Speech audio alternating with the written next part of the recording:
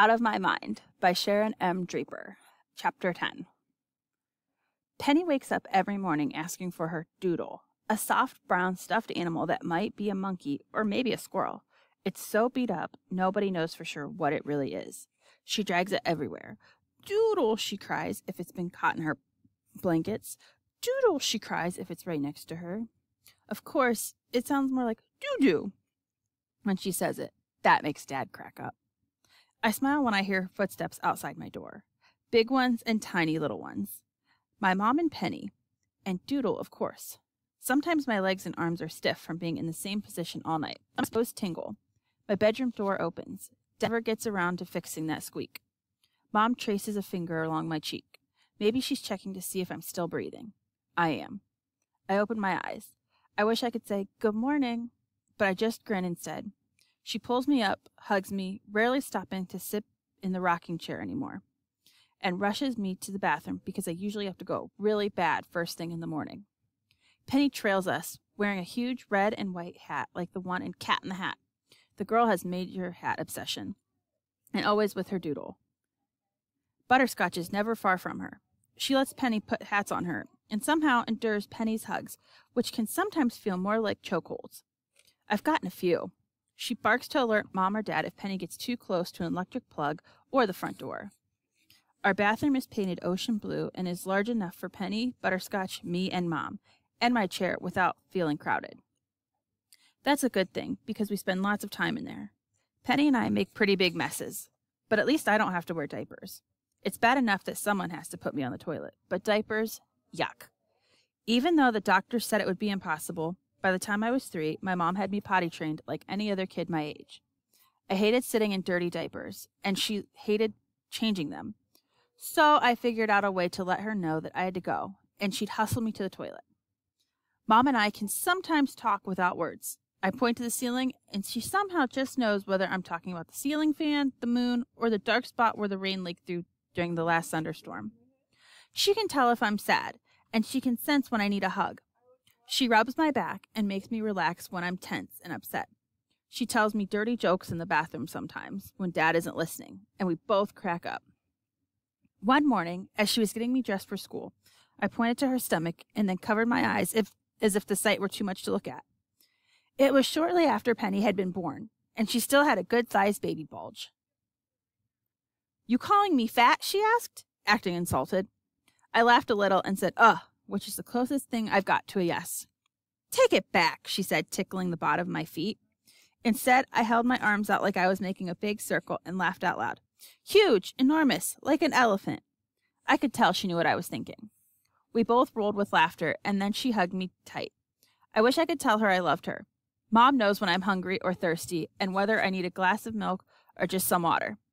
She can tell if I'm really sick or simply faking it, because sometimes I do pretend I don't feel good just so I can stay home. She can tell what my temperature is just by feeling my forehead. She only uses the thermometer to prove she's right. I can tell stuff about what she's thinking, too.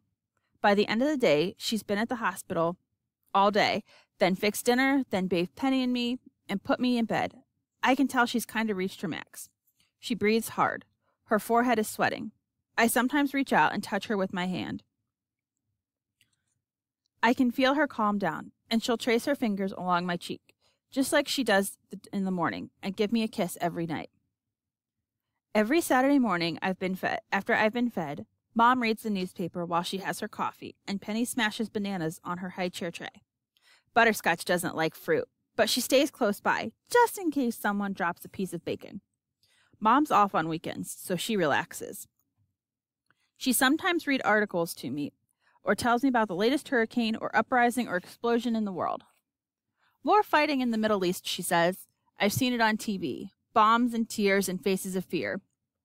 There's a new Superman movie coming out soon." She reads as she snakes the newspaper flat. "Maybe we can go catch a matinee." I love superheroes. I guess Superman is my favorite because he can fly. How great would that be? Mom also reads me the comic pages. I like Garfield. "Garfield is cheating on his diet again," Mom says. He ate John's lasagna last night and Odie's meatballs." I laugh and point at Mom's hips. "Are you calling me a fat again, Miss Dee Dee?" Just because I finished off your spaghetti last night? I grin. You'll be sorry when I start feeding everybody lettuce for lunch. We both laugh. Mom's not even close to being fat, but I like to tease her. For my 10th birthday, I got a whole book of Garfield cartoons. Now that's what's up. I made Dad read it to me over and over. Garfield is a cat who has a lot to say, but all his words are written in little circles above his head. He can't really talk, of course. He's a cat. But sometimes that's how I feel. Like wouldn't it be cool if I had someone to write the words over my head so people know what I'm thinking? I could live with that. Large floating bubbles above me, speaking for me. Wouldn't it be cool if someone could invent a bubble talking machine before 5th grade starts in a couple of weeks? Ha! When I try to talk, the words are exploding in my brain. But all that comes out are meaningless sounds and squeaks. Penny can say lots of words and pieces of words, but my lips won't come together to make even the simple sounds like that. So most of my noises are vowels. I can say and ah pretty clearly, but if I concentrate, sometimes I can squeeze out a buh or a huh. But that's it.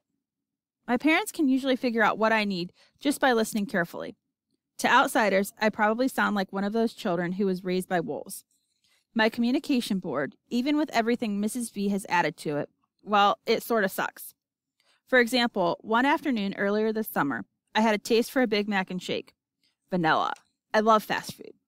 Mom wasn't home, and getting my father to figure out what I want is a big job.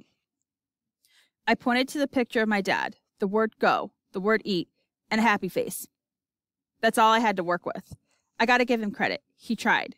He asked me a million questions so I could point to yes or no. Are you hungry? Yes. Okay, I'll fix you some tuna salad. No, I pounded on the tray. I thought you said you were hungry. Do you want some spaghetti? No, gentler this time. So what do you want? No answer. Nothing on my board could describe it. So I pointed to go again. Do you want me to go in the kitchen and cook you something? No. Do you want me to go to the grocery store? No. I was starting to get upset, pounding on the board with my right thumb once more. I don't get it. You said you wanted me to get you something to eat.